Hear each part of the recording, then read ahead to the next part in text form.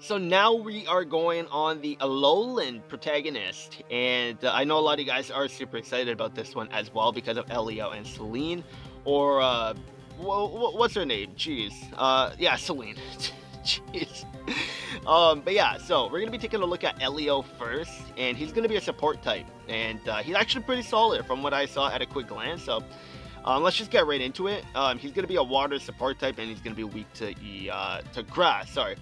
And for his passive 1, he's going to have Propelling Move 5, has a very good chance of charging the user's move gauge by 1 when the user's Pokemon uses a move. So not bad at all. And then for passive 2, he's going to have First Aid 4, and that's going to help with survivability, of course. And then for passive 3, Team Inflict and Heal 3, has a moderately good chance of restoring the HP of all ally Synchros when a status move used by the Pokemon is successful. So that's not bad. That's not bad. That's actually pretty good. Who am I kidding? That's good. Anytime a support can heal the entire team off of one move is going to be good. And then at level 130, oh wait, before we get into the stats, if you guys are interested in theme skills, they're going to have water support, Alola support, main character support, and nature lover support. So yeah, there, pretty powerful stuff if you guys are interested in that. So yeah, now at level 130, their HP is going to be sitting at 575, physical attack 224, defense, or physical defense, sorry, 211, special attack 266, special defense 248, which is pretty high actually. And then their speed is 221, so pretty slow, but defensively they're good, especially special defensively, because at 6 stars, their defense stat is going to be pretty good. So they're going to be nice and bulky. Yeah, they'll be good. Especially with the healing that they're going to be able to do when they get the status move on. Like, they'll be great. They'll be great. So for the moveset, they're going to have Sparkling Area, or Aria. And it's all opponents. And so they're going to have a water AoE. So that's not bad. For a support type, that's pretty solid. And then they're going to have X special defense all. And they're going to have Sing. And that's going to put everyone to sleep. Not everyone, but they're going to be putting an ally to sleep, which is good. And it's a 45% accuracy move, which is gonna suck. But let's see if they have any accuracy up in their training move, which is called We've Got Tricks. And it's for all allies. Raises the speed of all ally Synchros. Uses a maximum of 3 slots of the user's move gauge based on the amount used. This move raises all ally Synchros attack and special attack up to 4 stat ranks. So that's not bad. That's not bad. So if you're going to be going for like healing and accuracy and everything, then having someone on the team to increase accuracy for Sing is going to be pretty good, because with Team Inflict and Heal 3, you're probably going to want their accuracy to be up so that you can put them to sleep and heal up your entire team as well. And that's going to be good too, because since it's not AoE, you're going to be able to spam that. So like you could put one Pokemon to sleep, and then the second Pokemon to sleep, and then the third one, and then you'll be getting a decent amount of healing for the whole team, which is going to be good. So yeah, like honestly, Elio I feel is a good support, not the best, but like if you use him right, he's going to be very good, and he's going to help the team survive a lot longer in battle too. But yeah, and again, shout out to Absolutely, of course, because everything that I show on the channel for data mine information is because of this guy. So I'll have all of his links in the description below, or his Twitter link in the description. And if you want to take a look at any of this yourself, you could go to his Twitter and look for yourself as well. But now let's go to Celine, which is the one that I'm more interested in. And she's gonna have Decidueye. Decidueye is such a cool Pokemon. And she's going to be a grass striker, and she's going to be weak to ice type. And for passive 1, she's going to have Hold Hostage 5. Powers up moves when the target is restrained. And passive 2, Hold and Hit 5. Has a very good chance of charging the user's move gauge by 1 when an attack is successful against a restrained opponent. Damn, okay. Not bad, not bad. The synergy between the passives so far, pretty good. And then she has Critical Speed 5. Has a very good chance of raising the user's speed when a move is a critical hit. So yeah, not bad, not bad. Not the best, but I mean, it's pretty solid. And then for the theme skills, again, if anyone's interested about that, Grass Strike, Alola Strike, and Character Strike, and Nature Lover Strike. For level 130, HP is going to be at 561, physical attack 341, physical defense 132, special attack 331, special defense 144, and speed 242. And when you look at this Pokemon, you think that they would be pretty fast. But yeah, the stats would say otherwise. But I mean, like, they do increase their speed quite a bit when you do get critical hits and everything. So then that makes up for their speed being a little bit lower. For their moveset, they're going to be a Ghost and Grass type, which is going to be nice. And for move 1, they're going to have Spirit Shackle. Applies the restrain effect to the target, which is going to be nice because then it's going to help with powering up moves. So they get a little multiplier there, which is going to be nice. And then they also have a very good chance of charging the move gauge by 1 when an attack is successful against a restrain Pokemon. So not bad. And then they're going to have X Attack, Leaf Blade, and Stare Them Down. And Stare Them Down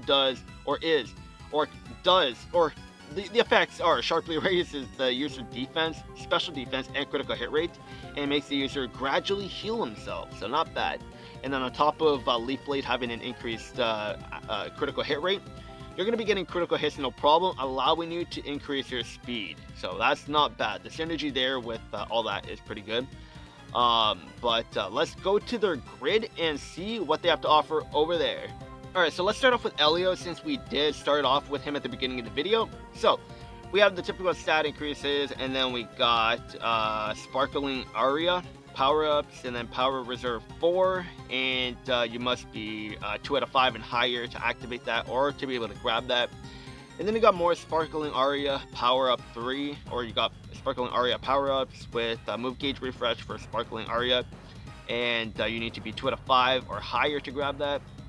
And then you got Sparkling Aria Mind Games 4, and you need to be 3 out of 5 or higher to grab that. And Sparkling Aria has a good chance of lowering the target's special defense when an attack is successful.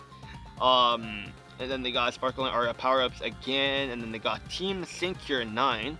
Removes all status conditions from all ally sync pairs after using a sync move, and you need to be 3 out of 5 for that as well. And then they got Unbending, so defense cannot be lowered. And then they got Good Nightmare 3. And you need to be 2 out of 5 for that, but powers up moves when the target is asleep. So they're going to be getting a nice multiplier for that, because they do have Sing. I'm just hoping they have some kind of accuracy for Sing in their sync grid, but I guess we'll find out. They got Sync Move Gauge Refresh 1, and you need to be 2 out of 5 for that. They got Impatient 1. Has a small chance of reducing the user's sync move countdown by 1 when the user is hit by an attacking move, and you need to be 3 out of 5 for that. But because of them being a support and then having pretty solid defense, you're probably going to want to pick that up for them when you do have them 3 out of 5, because reducing the sync move countdown is going to be very beneficial, especially if you have them at 6 stars. You're going to want to get their sync move off as fast as possible. And then they got Sparkling Aria Defense Crush 4. And lately, you guys know how obsessed I've been with Defense Crush, so I probably picked this one up. And then they got stat increases, and then they got haste, so speed cannot be lowered, but it's not going to matter because they're pretty slow anyway, so whatever, let them get slower, it's not going to be a big deal. And they got stat increases. We've got Tricks MP Refresh, and you need to be 2 out of 5 for that. Sparkling Aria Trip Up 4, you need to be 3 out of 5 for that or higher, but has a good chance of lowering the target speed when an attack is successful. So not bad. And then they got Speed Entry 1, 2 out of 5 or higher in order to grab that. They got Sparkling Aria Team Fast Track 4, 3 out of 5 and higher as well, but has a good chance of raising the speed stat of all ally sync pairs when the user's Pokemon uses a move. Not bad, not bad. More power-ups for Sparkling Aria, X Defense, MP Refresh, Sparkling Aria power-up, Quick Cure, so removes Confuse, Flinch, or Trap conditions from the user once during battle, but I wouldn't really recommend picking this up unless you really want to, depending on the battle. And then they got Team Critical Nightmare 3, 3 out of 5 and higher in order to grab that, but has a moderately good chance of raising the critical hit rate of all ally sync pairs when the attack move is successful against an opponent that is asleep. So not bad at all. So 3 out of 5, I feel it is worthy at being there. But I mean, it is what it is. What can you do? So it seems like all these sync pairs are pretty expensive this time around, which I guess is fine.